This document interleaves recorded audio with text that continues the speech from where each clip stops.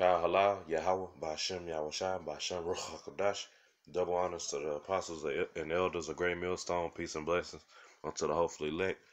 And man, I'm pretty much just gonna go into uh, a lesson dealing with the fact that 2/3 of our people constantly ask, why is the Most High, if we all do have a God, why is He putting this, allowing all these terrible things to happen, man? And they don't understand His judgment, man. And one of the main reasons the Most High is punishing us for idolatry, man, worshiping other gods, man. After all that the Most High have done, all the mercy He's shown, Israel has showed the utmost disrespect to the Most High by worshiping idols that they fashion with their very own hands, man. And the Most High take great offense to that, man. He said He is a jealous power, man. So Israel's continuously been committing spiritual adultery on the Lord. So therefore, He's got constant judgment that's just coming out on you, man. And we getting to the point it's gonna end up at your death, man, because you didn't trust in the only thing that can protect you in these times and the times to come, man. And this has been a part of Israel, man, since creation, just rebelling, man. All right, following after ways of the same spirit that was going back to Cain, man. All right, but this is start Psalm chapter 115 and 1. It says, "Not of us, O Lord, not of us, but unto Thy name give glory." So we supposed to constantly give glory to the Most High, not us, man. When you fashion an idol and create a imaginary God to this idol, you taking the glory, because people not gonna look at, okay, the power you saying. They looking at the craftsmanship of what you creating, man. Son, that's what they really worshiping, man. A bunch of vanity or something you just created, man. We supposed to give the glory to the Heavenly Father, man, for all the things that He has done and will do. It says, for Thy mercy and for Thy true sake, man. All the mercy that the Heavenly Father has went forth, and Israel is constantly, man, going off and worshiping other gods, man. But the Lord is still going to make good on His promise, man. That's how merciful He is, that all of Israel is going to be saved eventually, man. Once the kingdom of heaven is established, man. And that's mercy, man. And you still get to live a royal life forever. But you choose to go worship another God, man. All right, this is wherefore should the heathen say, there is now where is now their God, but our power is in the heavens. He had done whatsoever He had pleased, and that's the power that we put under, man. The power He done whatever He wanted to do, man, and continue to do so. The Most High is in control of everything, but you don't recognize that power, man, because you're carnal. But that's all part of the way the Most High wanted it, man. This is the movie. He made wicked and He made righteous on with these other heathens, which are bred to be wicked and go under these false idols and gods. But we not supposed to be in that, man. But the Most High said it so you can earn your destruction, man. And that's just the way He designed it. But Israel always got to one ask, man. That's the first thing out of nigga mouth, especially these black conscious guys. Why would, if I had a God that loved me, why would He kill kids and all this? It's judgment, man. At the end of the day, the Most High said it, and it will be done, man. But you'll go pray to a damn idol once the Most High deliver you, man. Give credit to some false God. All right. It's back in Psalm 115 and 4. It said, their idols are silver and gold, the work of man's hands. They have mouths, but do not speak. Eyes, but have eyes have they, but they see not. They have ears, but they hear not. Noses have they, but they smell not. They have hands, but they handle not. Feet have they, but they walk not. Neither speak they through their throat. They that made them are like unto them. So is every one that trusteth in them. O Israel, trust thou in the Lord. He is their help and their shield, man. The Most High power, Yahweh, is our help and our shield, man. You worshiping these gods and they can't talk, they can't speak, they can't hear, they can't do anything, man. They can't keep the dust from collecting off their ass on their own. But y'all putting faith and trust in these good. Well, I'm not gonna say faith, man, because y'all seeing what you believing in, because you don't have faith. All right, and it is crazy because, man, what they call the most high is the Father of spirits, man. So he the Father of spirits. That means he's in control of everything, man. He got the end all be all. He set it on Yahweh Shai's back to handle everything for him, but he spoke it into existence, man. He put our spirits into these bodies and control every thing that we do, man. Control every outcome on the face of the earth, but you refuse to worship them, man. That's why you're gonna be put to death. All right. This is Wisdom of Solomon, chapter 15 and verse 11. It says, "Where as much as he knew not his maker, and him that inspired into him an active soul and breathed in a living spirit," man. The Most High gave us breath, man. He gave us the ability to do everything that we do, man.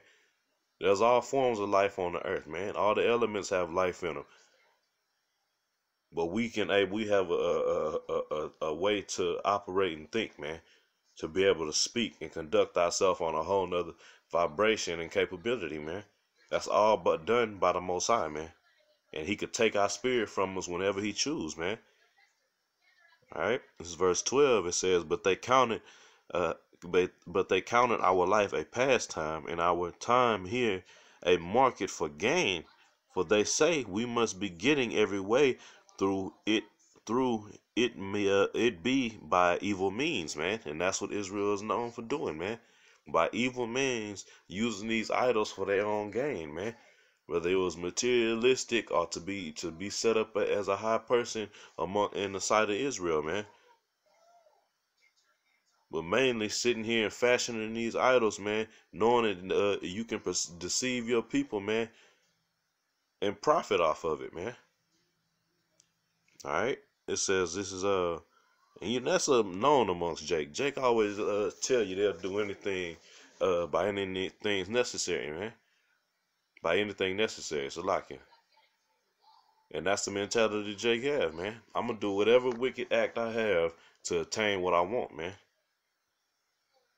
All right, this is verse 13, Wisdom of Solomon 15 and 13. It says, for this man that of earthly matter maketh brittle vessels and graven images, knoweth himself to offend all above all others, man. So you offended the Most High, man, because you breaking one of his main laws, man. You're not supposed to make no graven images, man. For what purpose? So you can worship them, man. And Jake is all about idols, man. They can't stop tattooing Caesar Borgia. Every goddamn rapper you see gotta get a damn Jesus piece with Serapis Christus on it, or a damn cross, man. And that validate them amongst you niggas because they have these fucking idols, man. Jake is fucking wicked, man. If I always want to say nobody deserved this or this person died before their time, no. The Most High put judgment on them, man. No matter how young, no matter your sex. Because of this, man. Bound down to these idols, man. But let me read on. This is verse 14. It says, and all the enemies of thy people that hold them in subjection are most foolish and are more miserable than very babes, for they counted all the idols of the heathens to be gods, man. So you took all the idols, man. Every time Jake was under captivity or dealing with and mingling with these other nations, what was they doing? They was getting into their gods, man. Getting into their worship, man.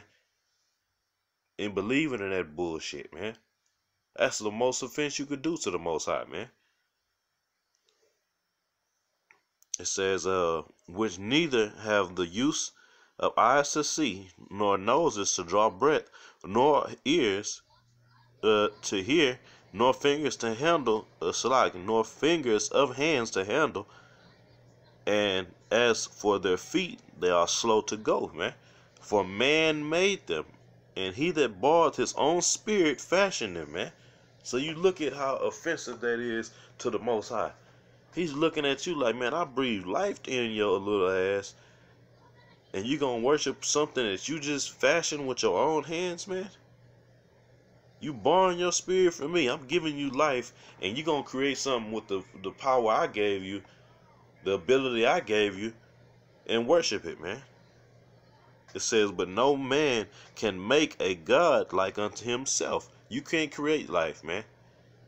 You can make these idols to worship. You can get all that into that, man, but you can't create life, man. That's the the Most High can do that, man. And Israel been known for that, man. The Most High, man, got one of the most greatest accounts in history of the earth, man. Where and every nation speaks about the Israelites being free from captivity out of Egypt, man. And the moment Israel get out, what do, man? Beat niggas and say, we need something to worship, man. Let's pray to this God. Let's give thanks to this God. Let's get Exodus chapter 32:1 just to get the account. It's Exodus 32:1. It says, when the people saw that Moses delayed to come down out of the mount, the people gathered themselves together unto Aaron, and said unto him, Up, make us gods which shall go before us, as for this for this Moses, man. And that show you right there who the children of Israel are, man. You Negroes, Latinos, and Native Americans have no damn patience, man. You want everything right there, man. Soon as you do something, you want to get thanks for it right away. Soon as anything happens, you got to get something going in the physical right away, man. You don't have no patience and long suffering for the Lord, man. You couldn't even sit your ass still and trust that Moses is going to come back.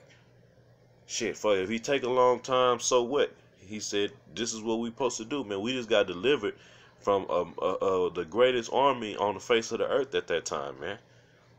In the Eastern world, man. In the known world. And it wasn't just like running through a creek, man. Just running through a little river like you see in an old Western or something, or somebody getting chased through the woods. No, man. This was a heavy mass distance, man. A great body of water, man. And y'all act like this was a small account, man. And the moment you get it over and get this miraculous, man, you witness the chariot guiding you through through the separation of the waters, man. And immediately you get impatient. And now we need to see the God that did this to us, man. Should give us something. We need something to worship. All right. Well, let me finish out. It says, the man that brought us up out of the land of Egypt, we wot not what is become of him. They way down there running their mouth, man. Coming up and running the air and saying, we don't know what's going on up there. We ready right now. We need something to satisfy our flesh, man. All right, this is verse 2. It says, and Aaron said unto them, they basically, man, you know, Jake, you got to really picture this, man. Jake is not no quiet, subtle ass people that's just gonna come up. Nah, Jake gonna come get rowdy and get in your ass, man. You think Jake wasn't out there getting rough and telling Aaron, man? Nah, we don't know what the hell going on up there with Moses, man. We down here, yeah, we know what just happened, so we need to worship something right now. We need something to pray to. It's verse 2, and Aaron said unto them, break off. They pressured the hell out of Aaron to the point he broke, man. Got weak. All right, verse 2, it says, and Aaron said unto them, break off the golden earrings, which are in the ears of your wives, and of your sons, and of your daughters, Salakia, of your sons, and of your daughters, and bring them unto me. And all the people break off the golden earrings which were in their ears, and brought them unto Aaron. And he received them at their hand, and fashioned it with a graven tool after he had made it a golden calf, man. So instead of them being patient and waiting and doing what they were supposed to do and wait for what Moses said he was gonna do, man, and go up there to the Most High, man.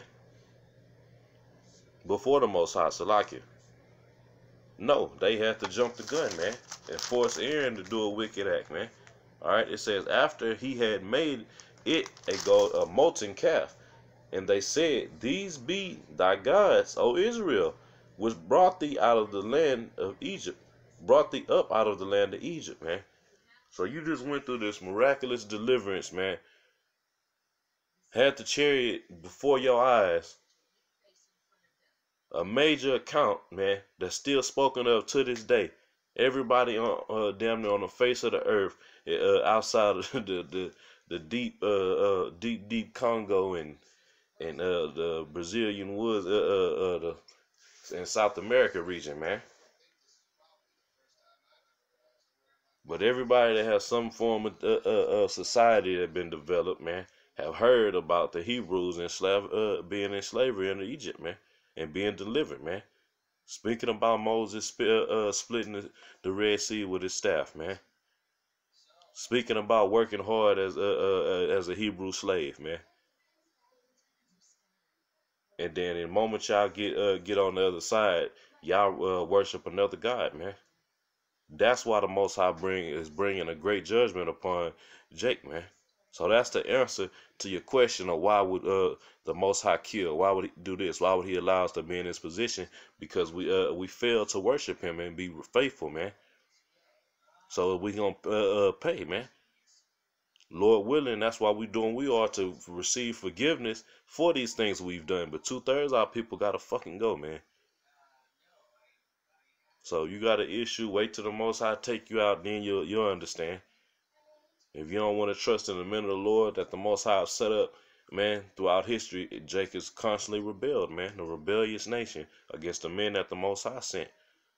They want to get into all these other worships, man, all these different factions of understanding, different doctrines, anything, so they can worship a different God, man. But that's just the way the Most High planned it out, and He planned it out as a means to a cause, which is gonna lead to your destruction, man. I hope this lesson was edifying, man. Once again, I want to give all praise, honor, and glory to Yahweh, Ba'Shem Yahushua, Ba'Shem Ruach HaKodesh. Double honors to the apostles and elders of Great Millstone. Peace and blessings unto the hopefully elect. Shalom.